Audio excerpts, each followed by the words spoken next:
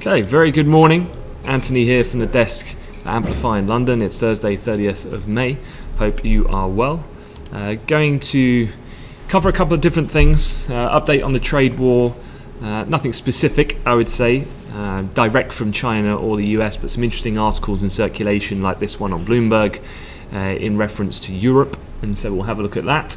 Also going to have a look at the Conservative Party kind of leadership race. Where does that reside at the moment?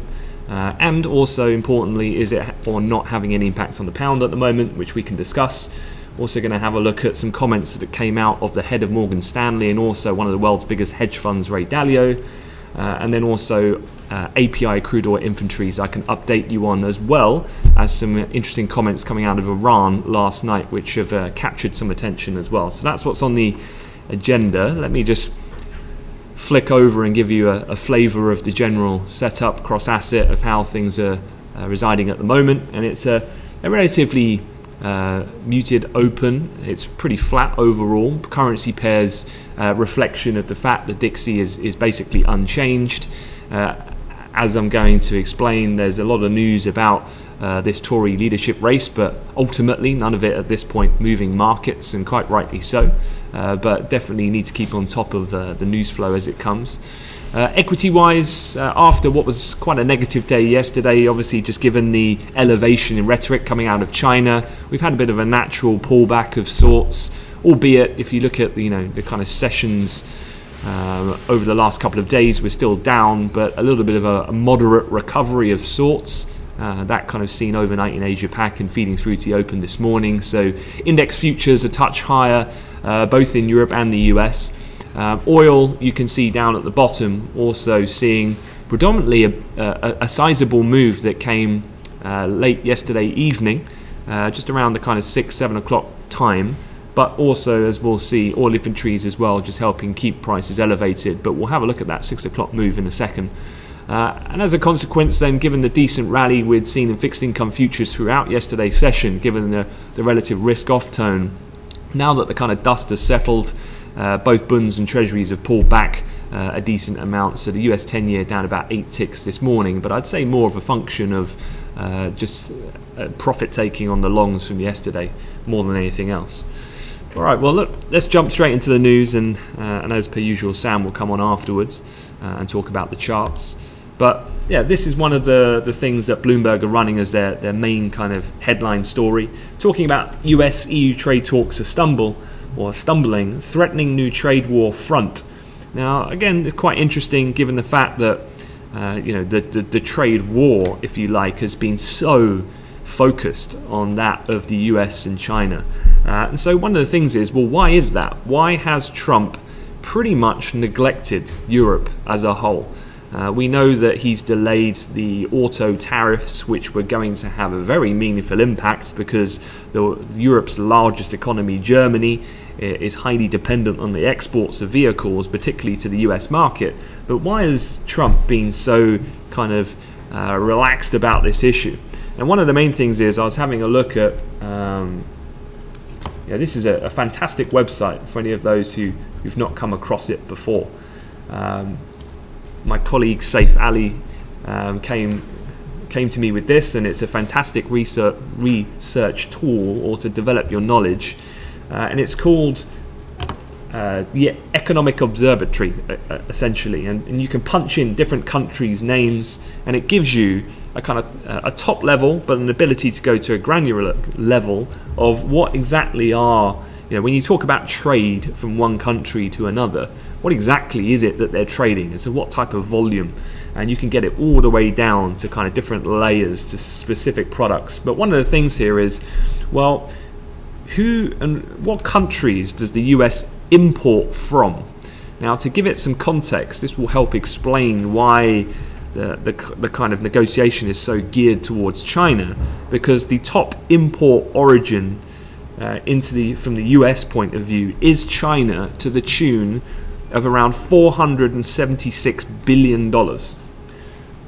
Whereas if you look who's second, what country does the US import from in second place? It's then Mexico at $307 billion. It's then Canada at $274 billion. It's then Japan at $125 billion. So hence the reason why he's been in Japan this week. He's obviously had pretty close ties anyway with Shinzo Abe, the Prime Minister of Japan. But not only is Japan important from an import point of view from the US, but obviously politically as well, just given the tensions at the moment in the East China Sea and geographically where it's situated with North Korea and also with China. So that kind of makes sense as well. But, you know, clocking in at 5th place, even though Germany is one of the largest economies in the world, from an import point of view, it only ranks 5th at $111 billion. Again, this is in comparison to nearly $500 billion when you're talking about China.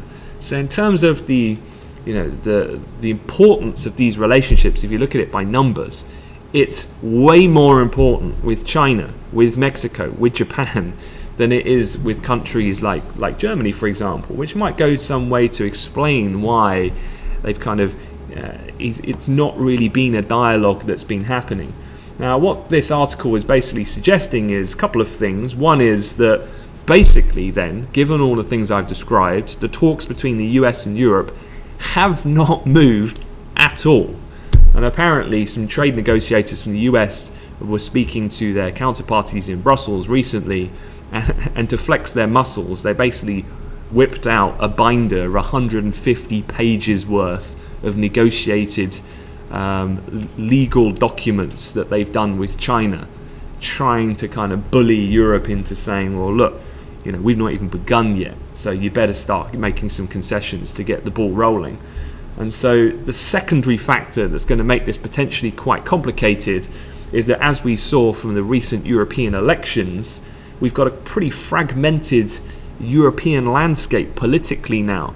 The the bad performance of the traditional kind of established parties and the rise of, say, the Liberals, but also that of a more populist movement, has meant that actually negotiations now between the European whole and the US is probably going to be even more complicated. So yeah, although this isn't really moving markets right now, definitely this is somewhat another worrying macro factor to consider, and certainly one that must be addressed by Donald Trump. Obviously, he's got a definitive timeline where he needs to start running for re-election for a second term that we know at the end of 2020.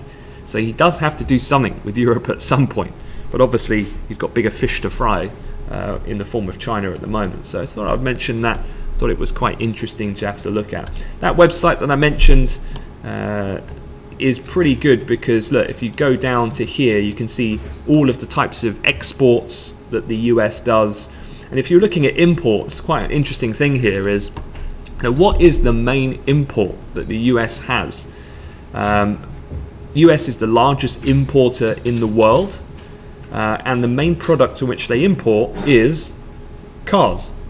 So even though if you actually bump this up to exports, exports comprise of 4.5% of the 1.25 trillion per year of goods that the US export. Well, you know, you have, you know, General Motors, Ford Motor, and so on, but German, Japanese automakers, they really dominate the global scene when it comes to manufacturing of cars, and the US imports the most at 8.3%. So you can see here why countries like Germany economically have been suffering so much, because not only they have kind of a trifecta of issues domestically, kind of the political developments that have been happening, the loss of power from the CDU, CSU, Merkel era fading, and the rise of kind of nationalism and populism has been impacting the government's power. You've then got the uncertainties around Brexit, of course, and the neighbouring relationships with Britain. And then you've got this situation where, you know, the largest sector contributor, if you like, from a composition of their index point of view, is the automakers, which are the biggest. And so the ability to export is pivotal for a country like Germany, which is why they have recently flirted with this technical recession, and why, you know, we've made in heavy contraction when it comes to manufacturing. So yeah, a little bit of background, I guess, from a kind of how things reside, and definitely is going to be interesting. This is looking at the share of US imports of car and car parts, and again, it really kind of ratifies the point that I'm making. Mexico #1, Japan, Canada, then Germany comes in. And obviously from an import point of view, there's lots of other things. It's not predominantly car parts and vehicles that China are producing. It's all different types of things. But definitely from these other countries, it's key. One thing also, just to make this, these briefings are not only supposed to be an update on markets, they are supposed to be educational as well. And one thing that I did want to make you aware of is that Reuters do these excellent, what they call an explainer series of articles. Now, typically they'll produce these maybe 2 a day, I would say, and they can be on any subject. And for instance, the one that they published overnight is about rare earth supplies. Now, I did discuss this at length, so I won't go into all the details about rare earths or what it means for trade negotiations. But the point being is, before about 2 days ago, I knew close to nothing about rare earths. But just by spending, I would say, an hour reading a few different articles, but these explainer series articles can save you that hour into 5 minutes. From a trader's point of view, you can get absolutely in or up to speed with what exactly rare earths is, how it's used, where does it come from, where might this trade war then by default go to next, what could the next elevation be, what could be an alternate country the US could import from. All of these factors, which definitely for a short-term intraday trader are pivotal if you're going to react to news, to know. Now, again, it's just a great way of accumulation of knowledge over time. Doing the job that I do, this is the way I would suggest for new people to learn. And what I mean by that is let the market be your guide and also be inquisitive. Now, when there's things like rare earths come up, it's an issue right now, and it will likely not be an issue again after the trade war is settled in the months to come for another 10 years. But guess what? It will come back at some point, and you're already a kind of semi-expert in rare earths. Enough so that you can contextualize whether or not it's going to have a meaningful impact on the trading strategies that you're making. So that's the point. So again, these explainer series on Reuters, they come out every day. They cover a variety of different things. Not that you need to go away now and start reading all these things, but just to be aware of, the accumulation of knowledge takes time, but instead of trying to read everything, which is going to be an exhausting exercise, be more precise, targeted in this way, and develop that knowledge, and you'd be surprised how quickly you start to learn a little about a lot, which can make you highly effective in interpretation of news. Alright, enough of that, let's move on. Let's talk about this guy, Mr. Boris Johnson. So an update on the Brexit situation, and I must stress immediately, the pound is not reacting to any of these news stories, but inherently, who does come in, depending on the severity of how hard they argue for Brexit or not, is going to have potentially a meaningful impact. So it's something we do need to monitor. Now, a couple of different things here. Boris Johnson, we heard the news yesterday, is to face a court hearing basically alleging he repeatedly lied and misled the British public as to the cost of EU membership. There's a particular reference to, you remember the famous scene of him stood in front of the bus and that he was going to save the UK sending 350 million a week to the EU, and it was going to go to the NHS, and obviously that was not the case. But timing is obviously key. This is politics. There's a few people asking me about this yesterday. Is this a bit suspect with timing? Of course it is. This is how politics works. You're going to see a lot of mudslinging going forward in the coming weeks. This is just regular activity that happens. If there's any skeletons, they're going to come out the closet, because this is just how it works. Regardless of the fact they're all supposed to be batting for the same team. That doesn't matter. This is politics, and these are people that are serving their own political gain and agenda more often than not than putting the best interest of the country. That's just the way it is, the reality check. So does this impact Boris's chances? I don't actually think it makes a great deal of difference, to be honest, but Sam and I were talking about Boris, and he's such a divisive character. Can the grassroots Conservative members really take that leap of faith and risk, given that he was a decent London mayor but an absolute catastrophe as a foreign secretary, upping the game and the ante into the prime ministerial role? Is that just a step too far? Will be yet to be seen. An interesting thing that's being calculated, I know this is a bit small, but this is a running checklist of the MPs of Conservatives, so the 300 or so who form in Parliament, and who they've thrown publicly their backing behind. And actually, from a Conservative MP point of view, even though this is actually to do with the Conservative memberships who vote for this, Michael Gove is actually the favourite. Only by a whisker, granted, but Michael Gove is number 1, Dominic Raab is number 2, and then Boris Johnson is actually number 3, followed by Jeremy Hunt, who's taken a bit of an opposite side to Boris Johnson of late in regard to his stance about the threat of no deal. Interestingly though, as you can see here, there's no mention at all of this lady, Andrea Leadsom, kind of the nail in the coffin for Theresa May when she stepped down the day or two before the eventual resignation of Theresa May. But essentially what's happened here is she's being urged by colleagues to pull out of the race and basically throw her backing behind one of the candidates, and for her to maximise her chance of becoming Britain's first female Chancellor. So I would say that's probably going to be the case, because logic would say there's no point running. I think she's only had 2 people back her publicly. We've just seen the numbers for those other candidates, so she's not going to win. So by default, does she already start playing more of a strategic game to get a position of power, and therefore bed in the likelihood of becoming Chancellor? The other thing, of course, is this chap. He is still alive, I'm told. He hasn't disappeared off the face of the planet. But all jokes aside, Jeremy Corbyn, of course, is another pivotal player in this situation. And the big thing coming on the back of the devastating performance that the Conservative Party had, coming 5th in the European elections, the worst ever in the history of the party, Labour also suffered as well. In traditional political times, what would normally happen is it's a mainstream party dominance and power swings from one to the other.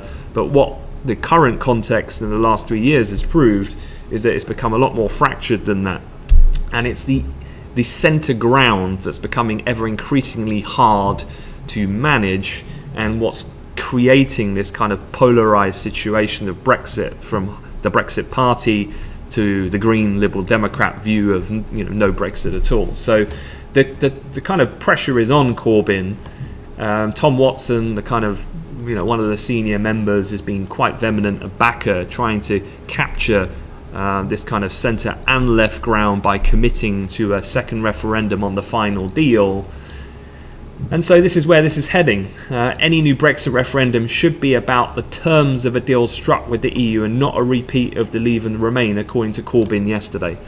And I do feel that this is probably one of the only opportunities that Labour has, if they want to maximise on this, is going down the route of a final deal referendum at this point. So definitely something to watch. Could he then start to capture some of that kind of the vote that went to the Lib Dem, which saw a decent increase in that kind of litmus test of the what we had in the European elections? Can he capture that as well as delivering on the mandate of Brexit in itself?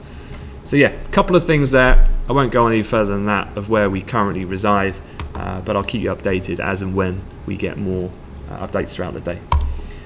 Just wanted to point out this was Gorman, who's the head of Morgan Stanley, one of the major US banks, just talking in a Bloomberg interview about the general state of play in the global economy, the risk of trade war, what's his thoughts. And basically he was going down the fact that actually he thinks that the Fed are going to stay on top of it, and actually that stock collapse is unlikely, and even if we went into a recession, if what is being indicated by the inversion of parts of the yield curve that we've seen even yesterday, the fact of the matter is that any recession would be short and shallow, in his opinion.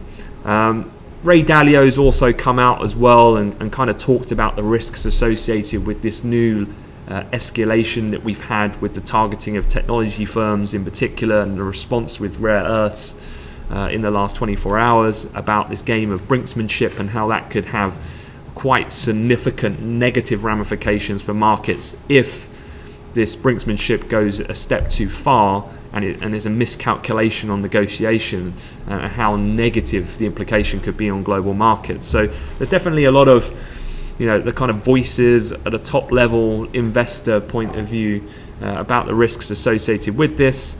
And definitely I think Donald Trump would be hearing these types of noises, but again, it's up to him to kind of manage the situation. The reason why I pointed out this article was because for any new trader, I thought he made a really excellent comment. He said, quote, "I would not encourage people to move one way or the other on stocks. There is too much uncertainty. There is nothing to be gained from trying to be clever at this point for a retail investor." I think that absolutely is right on the money. Now, he's probably talking more about people investing generally in the stock market. But one thing that I have observed for some of the new traders is that definitely, the S&P yesterday was getting very close to quite a key technical point. Now, if I just quickly, Sam's going to talk about this a lot more, and you can see the market has responded, very well to that key technical point of support around that ellipse on the right-hand side of the chart. That being the 200 DMA, you got the kind of descending trend line that you had for the price activity over the last 6 months. Now, we broke through that quite violently, but importantly from the daily close, we managed to, I think, just pretty much close at the level, and we've rebounded since then. The point being is, it can, at these points, at these particular kind of real key areas, become very tempting to trade the breakout, to get aggressive. And the point being is that yesterday was very choppy, and what I did see with some of the newer traders was getting a little bit caught up in the S&P kind of noise, if you like. And I think Gorman of Morgan Stanley makes a good point. Some of the better trades that I saw were the guys that were just sticking to the bread and butter, trading the currency pairs, which are making a little bit more sense at the moment. And this is all part of that objective kind of analysis that you do on a daily basis. The conditions, where are we at the moment, and if you're getting an uncommitted market, which I think is slightly the case at the moment with the equity space, where now we've hit that lower bound technical point, do we get this kind of fluctuation of consolidation before the next meaningful move? It's realizing that is the case, and then choosing the better trade at that point. So yeah, just a few thoughts. Finally, before I hand you over to Sam, just looking at the chart, you can see we've had some pretty wicked price action in oil of late.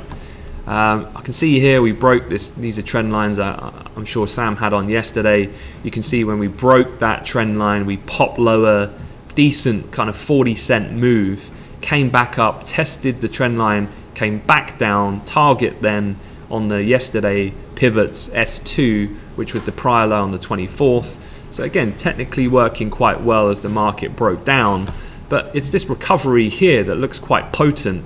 And importantly, there were some comments that came out of Iran at around that time frame, and the Iranian supreme leader said, again, quote, "Iran will not negotiate with the US. Iran will use military pressure if needed." And so it's not as if an escalation in the rhetoric from Iran is new. They've kind of already gone in that direction since the sanctions or the waivers at least from the US have elapsed and now have not been renewed. They've already started to get more aggressive in their tone, but further comments like this certainly bring about the supply side shock risk. That then coupled with this, which came out last night, these are the API crude oil inventory numbers. You had a drawdown of 5.265 million, expectations on the street for a draw of 500,000, so a much more bullish headline than anticipated. Cushing draw 176,000. Gasoline though was a build, 2.711 million. Distillates a draw of 2.144 million as well, and this obviously coming ahead of the DOEs we'll get this afternoon. Other than the DOEs, from a calendar point of view, it's very quiet this morning in Europe. It's a US dominated session. You're going to get the second reading of first quarter GDP coming out of the States. That'll be your major 130 data. You've got core PCE, advanced goods trade balance, weekly jobless claims, pending home sales, as well as the inventories coming out from the oil market later. Speaker wise, a couple things to be aware of. Bank of England's Ramsden is speaking shortly, a bit later on this morning. He's one of the MPC members. You've then got Fed's Clarida, a voter, speaking as well at 5 p.m. this evening. All right, that is it from me. Hope there were some useful points there. I know not a lot of it is kind of market relevant. Overall, really, it's pretty quiet fundamentally. I'd say the market movement this morning is more a reversal as the dust settles from some of the negativity from yesterday. Bit of a natural retracement, so equities higher, bonds pulling back as we kind of push on. Oil a little bit elevated for those reasons we just discussed. All right, hand you over to Sam. I wish you a good day ahead. See you in the chat room.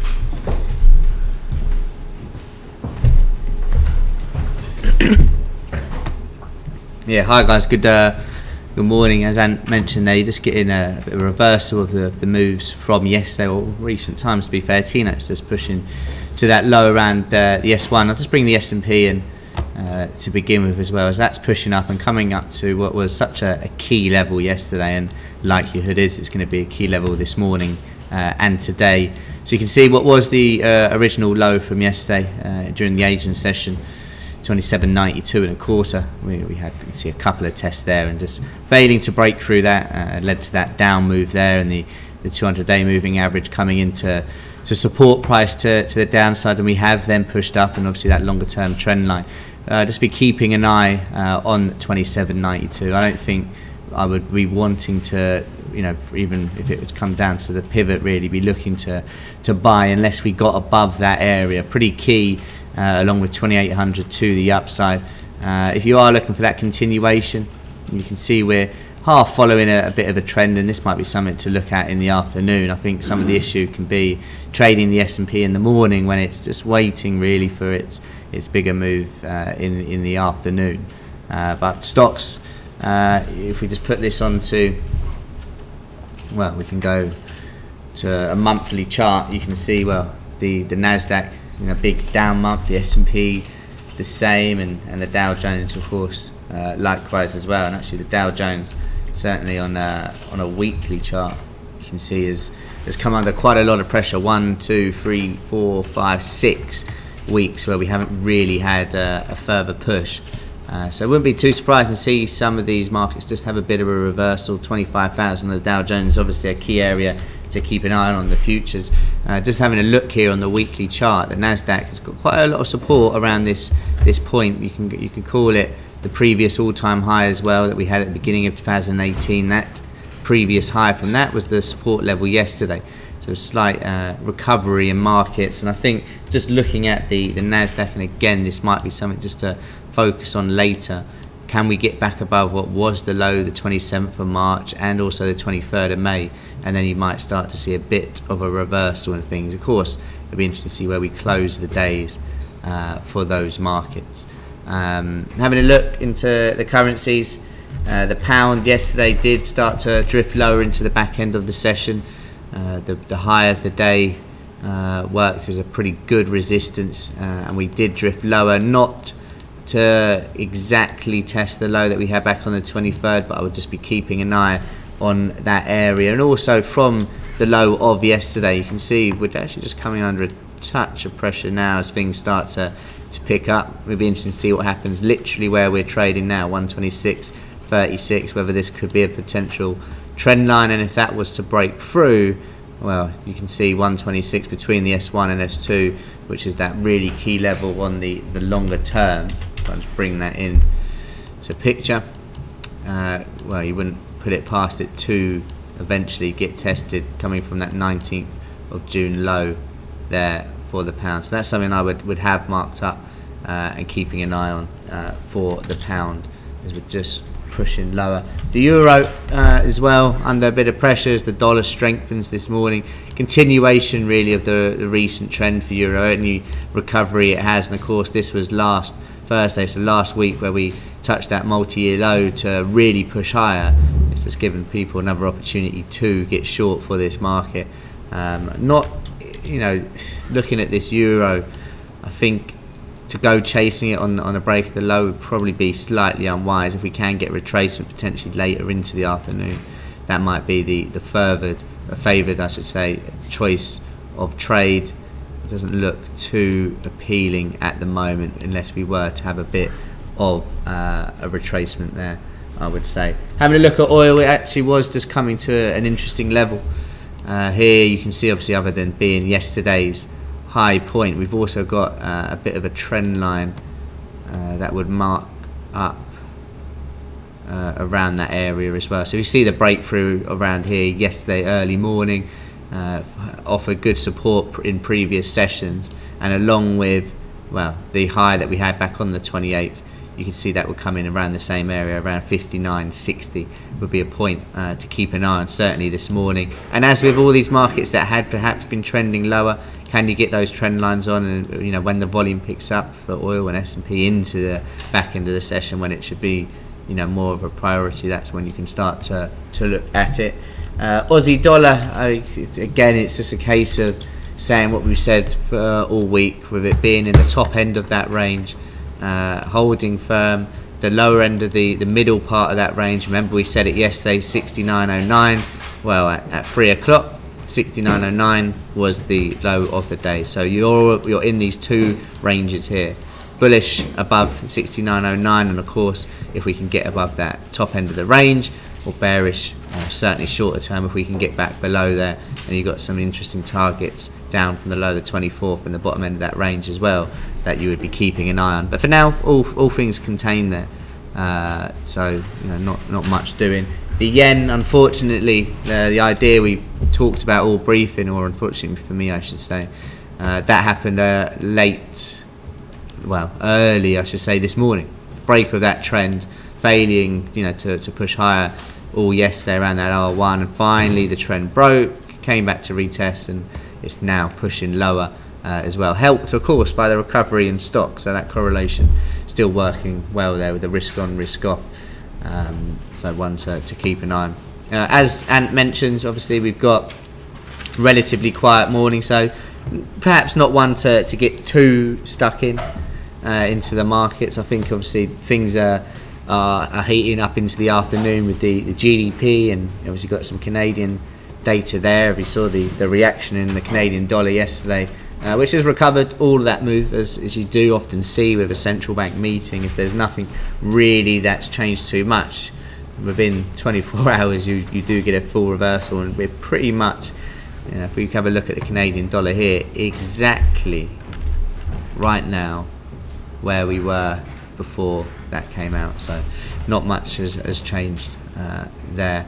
Any questions as usual, please do let me know. Gold just coming under pressure, as we've seen obviously some dollar strength come into play here, and obviously with equities having recovered a touch, gold just coming a bit lower. As we said yesterday, it's been a bit of a tricky market to really predict where it's going to go. I mean, it's looking here on the 240, you can see just the failure to perhaps push on to that 1290 again, as has been very key, and we're now coming back down to the bottom end of this range, so to speak. But S2 offering a bit of support for now. But I hope you all have a good trading day, and of course anyone that wants to send me well wishes after Arsenal's dreadful performance last night, please send them in the post. But I hope you all have a great trading day and rest of the week.